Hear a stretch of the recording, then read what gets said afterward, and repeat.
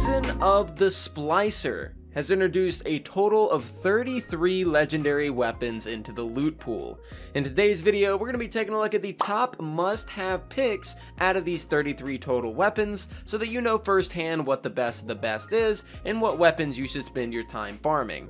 Of course, just like all my videos of this kind, we're going to be going over why you want these weapons, what the individual god rolls are, as well as how to farm and get your hands on said weapon to begin with. Today's video is also going to be in the style of a top 10 list, but keep in mind that I'm not placing any of the weapons on this list in any particular order, and some spots may have more than one weapon due to similarities. Now, before we do jump into it, you guys know that I don't do sponsor stuff all that often, but whenever we do, we like to do it for a good cause. I just want to let you guys know that my G Fuel code is 30% off on the website right now, which is a boost up from the regular 10%. You guys can use code NUT on the website, and 100% of the proceeds made from my code go straight to St. Jude Children's Hospital. So if you guys have been wanting to try G Fuel for the first time, maybe get a starter kit, or just restock on it and get a huge discount, then you can right now by clicking the link in the description. 100% of our proceeds go straight to St. Jude, so click the link in the description if you're interested. But without further ado, let's jump into the video. Now, to start today's video off, I wanted to choose the perfect weapon.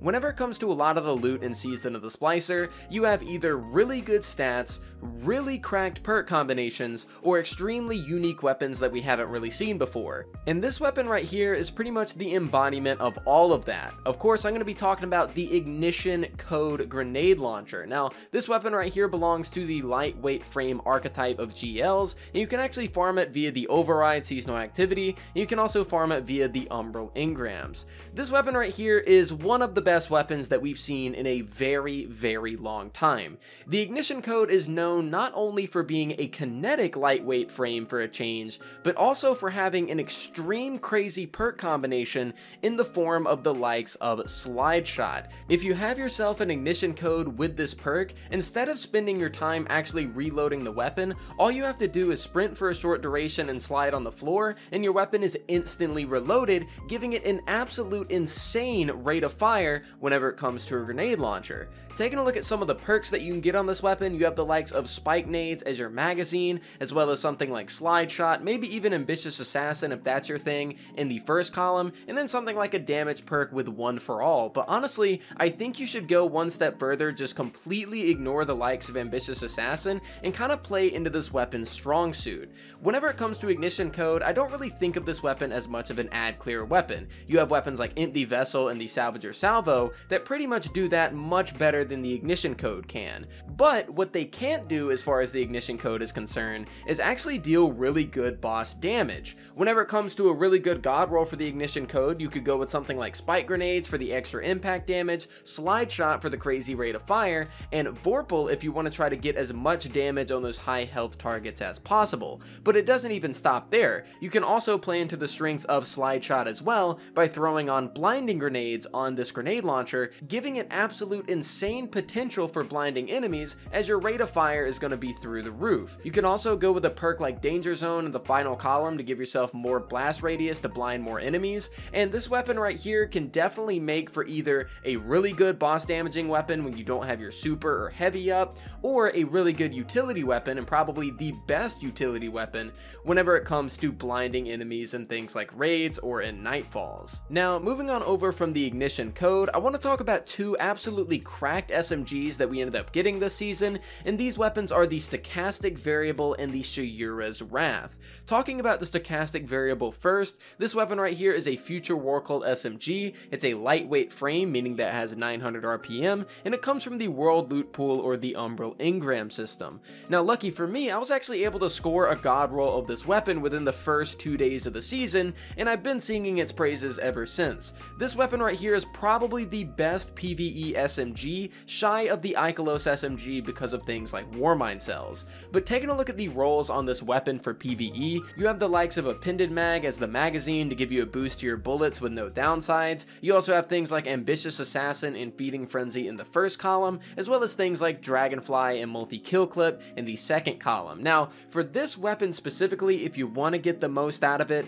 I would suggest going with Appended Mag, Feeding Frenzy, and Multi-Kill Clip. The amount of damage that this weapon can output is absolutely absolutely ridiculous. I've been in love with this thing since the day that I got it, and I think it's one of the best SMGs in the game by far. If you don't have the stochastic variable, I highly suggest that you get your hands on it. Now, despite it being a 900 RPM, which is known for being really good in PvP, this weapon isn't all that great, and I wouldn't suggest farming out a PvP role of it, and that's kind of where the Shayura's Wrath comes into play, because although it's a different archetype, being a 600 round per minute SMG, it's actually probably the best precision frame that we've ever had. It also has a little bit of PvE usage, and we'll go over that really quick, because Shayura's Wrath is the only void SMG in the game that isn't sunset. So if you're going with something like PvE perks, the only things that you can really go with is stuff like Appended Mag and Tac Mag, as well as something like Killing Wind to help reduce damage fall off, as well as damage perks like Kill Clip and Adrenaline Junkie.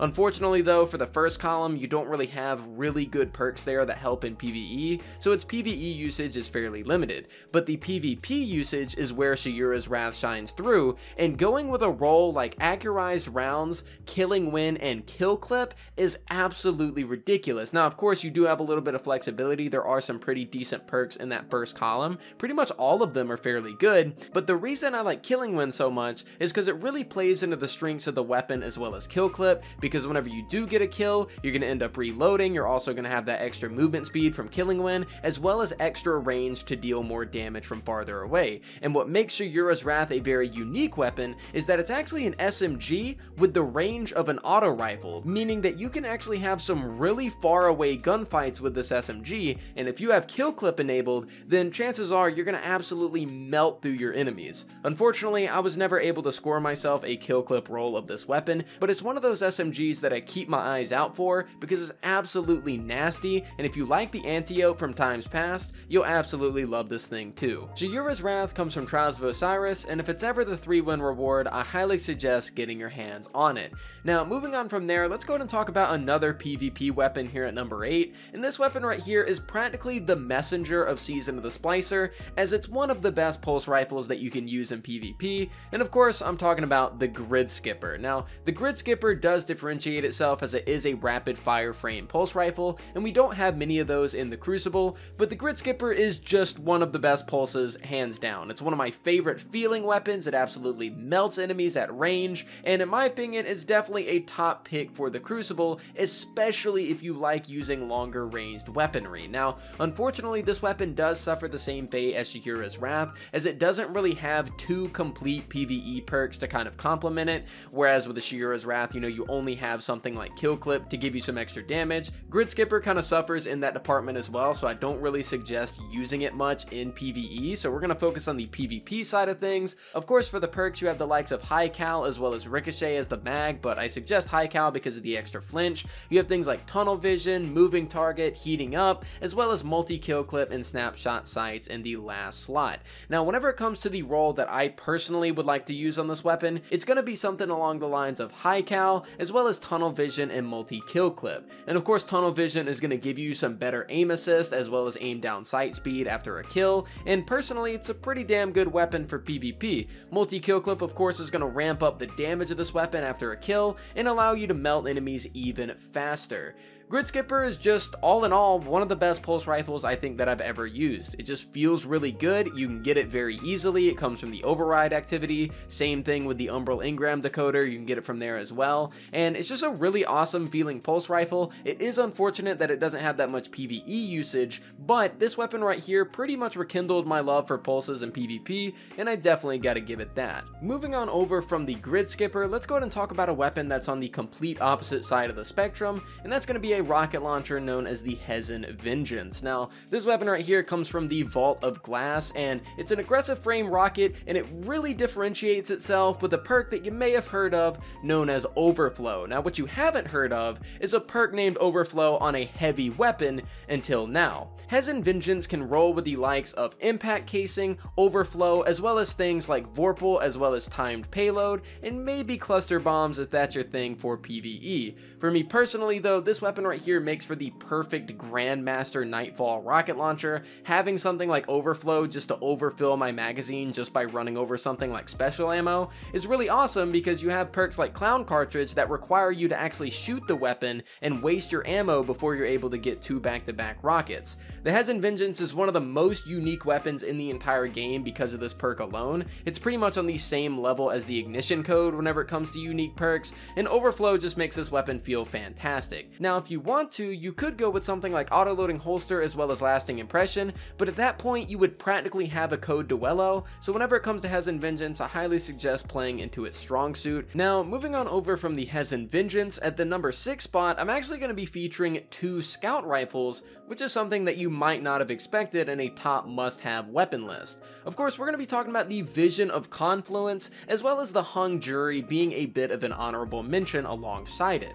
Now, the Vision of Confluence is by far the best feeling scout rifle I think this game has ever seen as far as legendaries are concerned. Unfortunately, it is of the precision frame archetype, which is the weakest archetype scout rifle in the game, but this weapon right here just feels absolutely phenomenal, and it has really good perks to boot. Taking a look at the perk list, we have things like Appended Mag as well as High Cal. We have Rewind Rounds in the first column, which basically just loads ammo back into your magazine based on how many hits you have on an enemy. And of course in the final column, we have a slew of really good perks. We have things like Firefly for Warmind cells, Disruption Break for Grandmasters, as well as Frenzy and Kill Clip to kind of help you out with damage, but Frenzy is probably going to be the play because of the likes of Rewind Rounds.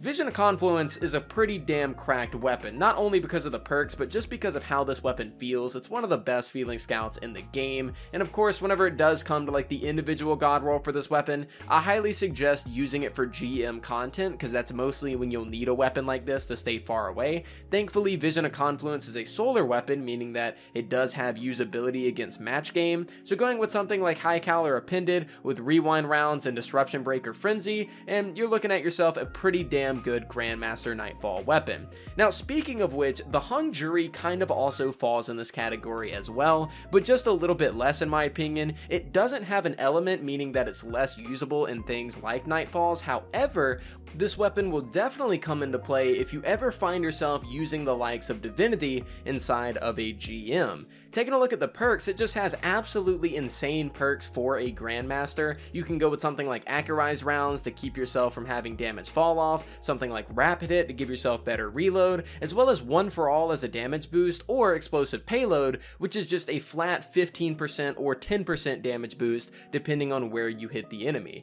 It has very, very good Grandmaster Nightfall rolls, so if you ever do see yourself using a Divinity, this weapon might be perfect, and assuming that Scout Rifles ever do get a buff, it also has a very good casual PvE roll, as you can get the likes of something like Appended Mag, Subsistence, as well as Firefly. And fun fact, Firefly and Subsistence actually do have synergy with each other, so any enemies that get killed with the Firefly explosion will actually reload rounds into your magazine. So both of these weapons are really good for Grandmaster Nightfalls, but weapons especially like the Hung Jury could definitely see a lot of casual PvE usage, assuming that Scout Rifles ever do get a buff. Vision of Confluence comes from the Vault of Glass, while Hung Jury comes from the Nightfall playlist. If you ever find yourself frequently in either of those activities, definitely keep your eyes out for these weapons. Now, moving on over from the Scout Rifles at number 6, let's go to move on over to number 5, and this is a weapon that I absolutely underballed hard at the beginning of the season. As I said, I didn't think it was going to be as good for PvP than it actually was,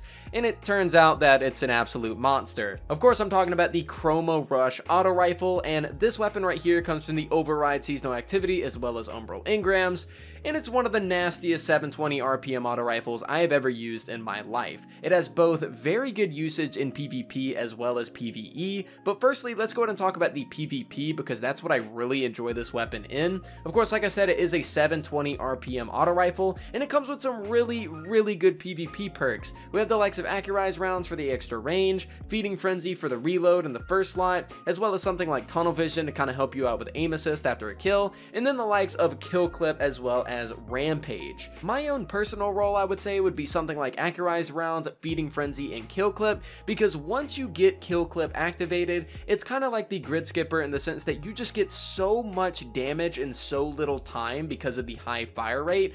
It's just ridiculous. Chroma Rush is one of my favorite PvP weapons of all time in terms of just how fun it is whenever it comes to using it. Are you going to see this weapon all that much in the likes of Trials of Osiris? Probably not because of the current meta that we're in, but for something like Quick Play, this weapon right here is insanely fun and insanely useful as well. Now, PvP isn't the only thing that this thing specializes in. Of course, it has very cracked PvE roles in the likes of something like Appended Mag or Tag Mag. You have things like Feeding Frenzy and Subsistence, as well as Kill Clip and Rampage. Unfortunately though, it is a kinetic weapon, meaning it doesn't have an element, but it still is a very good weapon, especially to use in things like casual PvE. And if you're ever doing a GM, you could have something like Anti-Barrier Auto Rifle and use a Divinity for things like overloads. But Chroma Rush is a very good auto rifle, one of the best that we've had in a very long time, and I highly suggest getting your hands on it. Now, moving on over from the Chroma Rush, I want to talk about two sniper rifles right quick. These sniper rifles come in the form of the Praedyth Revenge, which comes from the Vault of Glass, as well as the Uzume RR4, which comes from the Nightfall playlist. Now, both these weapons are very similar, but also quite different. The Praedyth Revenge specifically specializes in the likes of boss DPS. It's one of the best boss DPS sniper rifles in the game, if not the best, and that's thanks to the likes of rewind rounds as a perk. You can go with perks like Tactical Mag as well as Extended Mag, rewind rounds, as well as Frenzy and High Impact Reserves for the Praedyth Revenge if you want to get off absolute insane damage. Of course, rewind rounds is pretty much just a better version of things like Triple Tap. It practically makes the weapon Whisper the Worm but legendary, and you can get off so many bullets so quickly without ever needing to stop that it makes Praedyth Revenge a very good boss DPS weapon. Now, just because it's really good for boss DPS, that doesn't necessarily mean that it's good for everything, and that's kind of where the Uzume RR4 comes into play, as it's a bit more of a flexible sniper rifle, and it's very much similar to the Adored, except it can get a much higher magazine size. So taking a look at the Uzume, you can get the likes of Appended Mag as well as Extended Mag on this thing. You could also go with things like Triple Tap and Vorpal, and I think that makes this weapon a pretty good weapon for things like champions overall. It might not be able to get out as much DPS as the Praedyth Revenge, but it has a lot of flexibility as it can be used for things like bosses, as well as things like champions and grandmasters, and I think it's a bit more usable in that department anyways. Both these weapons are pretty damn flexible at what they do. They're very good sniper rifles, and I didn't want to pick one over the other. Now, moving on over to the number 3 spot, we actually have 3 separate weapons at the same time. And the reason for this is because they're all separate archetypes, meaning that they appeal to different players in completely different ways. We're going to be taking a look at the Found Verdict, the Riiswalker, and the Sojourner's Tail. Now, we'll go ahead and take a look at the Sojourner's Tail first. This weapon right here is a precision frame shotgun, and unlike the other two, it actually has a little bit of PvE usage, but with all of these shotguns, you mainly want to use them in PvP. Now, the Sojourner's Tail comes from Override. You can also get it from the Umbral Engrams. It is a slug shotgun, and it has some really good perks on it, and some very unique perks as well. The only PvE perks that you would really want to go on with this weapon is something like Assault Mag, Autoloading Holster, and Dragonfly. You don't really want to use this in the same way that you use things like Heritage and First In Last Out, as it's just not going to be as good for DPS phases because of the perks that it has, but you can play into its strengths and make it into a pretty fun weapon with the likes of something like Dragonfly, and you can also spawn Warmind cells with this if you have Wrath of Rasputin. But the main reason you would end up using this shotgun is of course for PvP, as it has an absolutely cracked PvP role with the likes of Accurized Rounds, Quick Draw, and Opening Shot, making it a very good legendary version of the Chaperone. Now, moving on over from the Sojourner's Tail, we have the Riiswalker. This is a lightweight frame shotgun. This means that you'll be able to run much faster with it and be able to handle it a lot quicker. It's not going to have quite as much range as the likes of the aggressive frames, but it's still a very good archetype and one of my personal favorites. You can go with the likes of Rifled Barrel as well as Full Choke for the barrel, Accurized Rounds for the extra range, Slide Shot or Quick Draw, as well as Iron Reach or Vorpal. And of course, for me personally, my god roll would be something along the lines of Full Choke, Accurized Rounds, Quick Draw, and Iron Reach. Iron Reach is completely unique to the shotgun because it comes from the Iron Banner, and it gives it some absolute insane range. It won't be able to outrange things like Fellwinners, but it is the best lightweight frame shotgun in the game, and it's absolutely worth talking about. And lastly, of course, we have the Found Verdict. This thing right here pretty much 1-to-1 rivals the Fellwinners Felwinter's Lie just about. It's an aggressive frame shotgun, it comes from the Vault of Glass, and it can get some really good perks. You can get things like full choke, rifled barrel, assault mag, accurized rounds, slide shot, surplus, as well as opening shot. This weapon right here is pretty much just another kind of Felwinter's Lie, except without shot package. If you've ever wanted to use something just a little bit different or have some slightly different, you know, kind of perk combinations or anything like that, then the Found Verdict might be the perfect shotgun for you. Me personally though, out of all three of these, I think the Riiswalker is my personal favorite just because of how different it is compared to most of the other shotguns in the meta. Now, moving on over from the shotguns, let's go ahead and move on over to the number 2 spot, which features one of my favorite weapons of all time, the Empty Vessel. Now, this is a lightweight frame grenade launcher. It can come from the Vanguard playlist. You don't need to play Nightfalls, it just comes at the end of strikes, and it's one of my favorite GLs of all time because of its Warmind cell potential. If you use this weapon right here with the likes of Wrath of Rasputin, you're gonna have yourself a Salvager Salvo, but with a lot nastier ad clear. Taking a look at the perks as well, you can get very similar perks to the Salvager Salvo, or something quite different if you want to go that route. You can get the likes of Spike Nades, as well as Auto-Loading Holster, Ambitious Assassin, and Feeding Frenzy.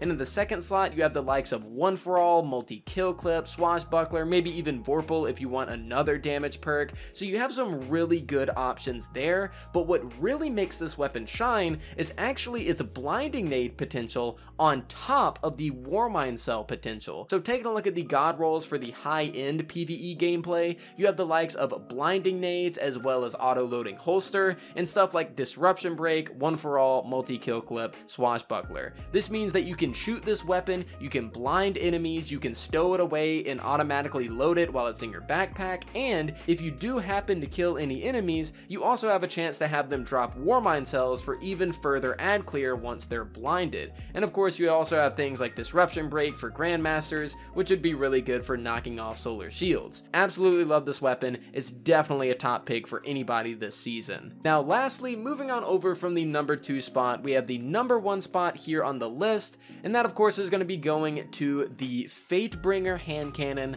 from Vault of Glass. Now, the reason that I am such a big fan of this weapon and why I will always sing its praises to the end of time is because I wholesomely believe that it is the most versatile weapon in the game, especially for the likes of hand cannons. There are just so many different ways to use this weapon. You have the likes of the Destiny 1 roll. You can go with something like accurized rounds, tac mag, appended mag, something like explosive payload, which is just a flat damage bonus to all of your bullets, as well as something like Firefly to cause your enemies to explode. You also have the likes of a Grandmaster roll. You can get something like accurized rounds for the extra range, explosive payload for the damage increase, as well as Frenzy, which is going to be another damage increase that doesn't require you to do anything except for just be in combat. You can also go with something like a Warmind cell build. You can go with the likes of accurized rounds, either tac mag or appended mag, rewind rounds to constantly have ammo in your magazine, as well as Firefly to explode and kill enemies and cause them to drop Warmind cells.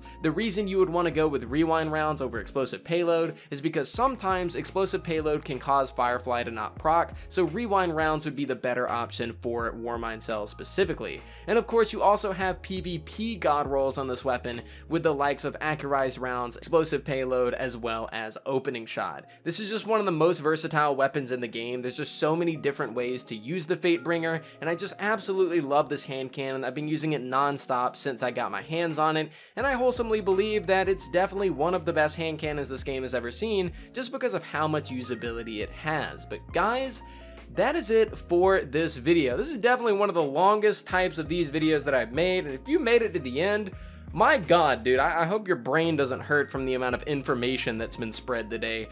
We definitely talked about a lot of weapons. I think we talked about 15 in total for today's video, but that just goes to show you that almost half of the weapons from Season of the Splicer are absolutely worth farming out and getting your hands on. Of course, a little bit less if you don't play things like PvP, so weapons like Found Verdict or Riiswalker and Gridskipper wouldn't necessarily apply to you, but I try to make these lists as inclusive as possible for pretty much any Destiny 2 2 player that's out there. But guys, that's pretty much it for the video. If you did watch up into this point, I really do appreciate it. People like yourself that watch the video all the way through, like the video, comment, or anything like that, are the reason why this channel has been so successful as of late, with us getting so many new subscribers and so many new viewers and everything in between. So genuinely, from the bottom of my heart, I really do appreciate you watching the video all the way through. But guys, that's it for me. Thank you guys so much for watching, and I'll see you all next time.